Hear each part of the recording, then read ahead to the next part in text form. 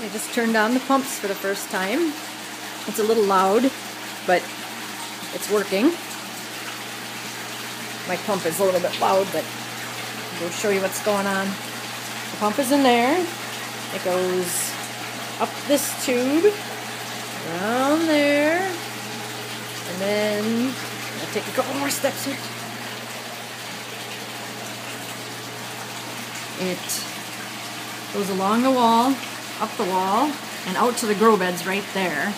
And then this is a spray bar that I don't have finished yet, but it also goes from the pump down this line up and into the fish tanks. The fish tanks are two 330-gallon IBC totes.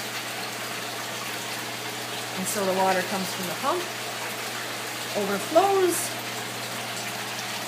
right there, and then goes back in to the sump where it starts all over again. And that's how that works. Grow beds aren't hooked up yet. I can show them to you anyway. And treacherous walking. I'm actually walking on the top of these IBC totes. One of these days I'm going to fall in. Okay. And this is the grow beds. That one I filled with dirt so I can grow some potatoes and carrots and stuff and just have some fun before this thing was finished.